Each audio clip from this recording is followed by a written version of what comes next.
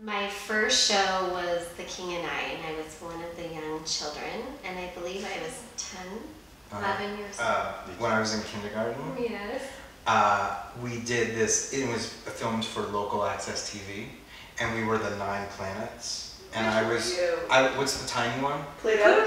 No, the other tiny one. Mercury? Yeah. The first one? Yeah. I was so excited to watch it on TV. Yeah. And the shot wasn't wide enough, and it cut me out.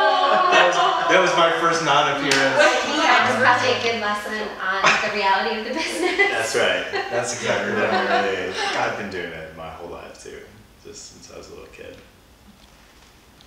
I was 5 as well, and I was the lead Appleseed in Johnny Appleseed at the Children's Theater, and I got to sing a little thing and pretend to be an Appleseed.